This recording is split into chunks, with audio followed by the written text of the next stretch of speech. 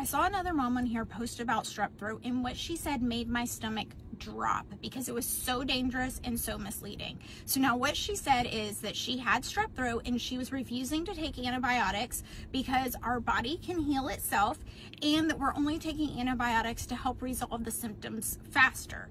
Now, is she partially correct? Yes. However, what she said was so dangerous because yes, when we take antibiotics, the symptoms do resolve faster. And yes, our immune system is amazing and it can fight off infections by itself. But we are not giving antibiotics for strep just to resolve the symptoms faster. We are giving them because strep can cause serious complications that can sometimes even be life-threatening.